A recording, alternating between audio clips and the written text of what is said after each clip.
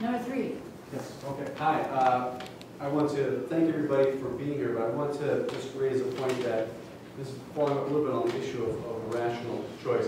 Most of us here, I think, are outside the lesser of two evils, voting logic.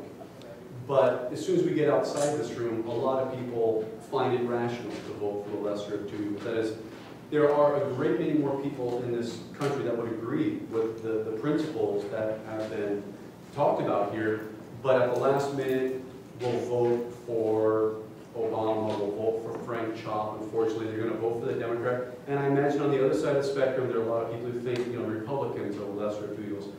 And the problem here, I think, the fundamental problem, is that we have plurality voting in this country. More advanced democracies have proportional representation. And so I'm hoping everything goes very well on election day for the wonderful candidates up here. But if it doesn't, the lesson, I think, is not that the message is wrong. There are millions of people who would agree with this message. It's the structure of our democracy is wrong. And so what I would like is, well, today, but maybe you could wait till the day after election day, for us to begin a movement to reform the way we vote, to push for proportional representation. And I'm wondering whether the candidates here, again, let's hope everything goes well on election day. But if it doesn't, how are we going to reform the structure so that this message that you have, which does have millions of supporters, gets the right number of voters? Sure. So just to begin with, I agree that there is a tremendous amount that can be done to reform the electoral structure and to make the electoral system behave in a roughly democratic fashion, as opposed to what it is today, which is completely and blatantly rigged, in favor of corporate politicians. And I think we should definitely do whatever we can in our power to make that change happen. But I think also that ultimately it's not so much a question of the structure. I mean, it's not only a question of the structure itself. I'll give you an example.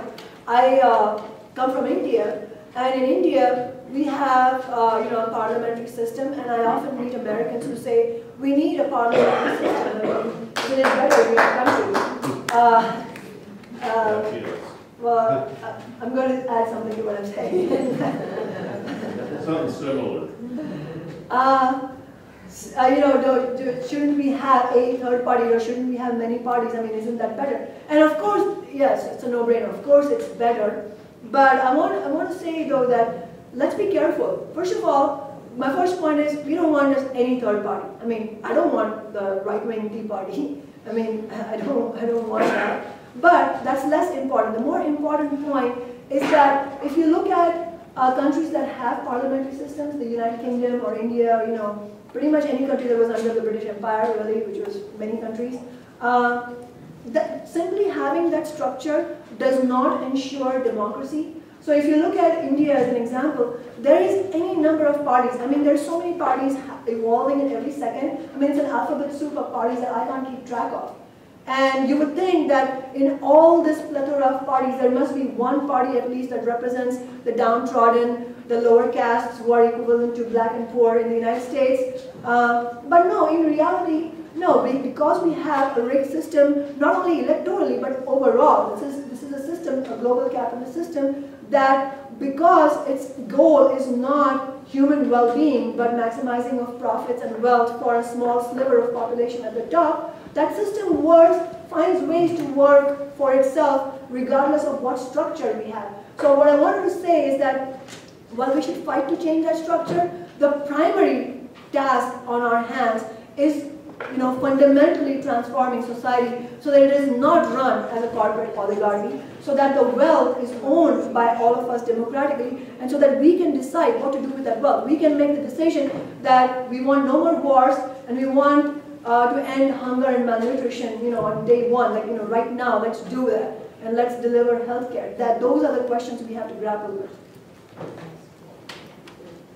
Yeah, so well said, and I agree basically with both points of view here, that we do need to push forward on electoral reform, and that at the end of the day, electoral reform isn't going to do it. And it sort of, it keeps bringing to my mind this saying from the lore of sailors in the 17th century, which is that you have one hand for the ship and one hand for yourself. So it's like we need to work on the things that we're working on, and that includes electoral reform. And there are cities around the country that have adopted ranked choice voting, which isn't proportional representation that Richard's talking about, but it's another kind of reform that just lets you rank your choices instead of, you know, winner take all and you only vote for one person. Instead, you get to say, well, this is my first choice, and if my first choice loses, here's my second choice. And that's a great reform, and it's actually being used in a variety of cities, in San Francisco, in Minneapolis, and St. Paul. And where it's been enacted, there actually is a little bit more give and take. It's interesting to see things are a little more fluid politically. And it's still new, so we don't yet quite know where it's going, but it does seem like it has given people a much better shot at winning some of these races. So it is a good thing, and we definitely need to go there. At the same time, we passed a very important electoral reform in Massachusetts, which was to get big money out of politics through public financing. We passed it and worked on it for years, and then passed it by a huge majority, by a 2-to-1 majority we passed it. And right after we passed it, the legislature, which was Democratic, turned around and repealed this law that we had passed as a voter referendum.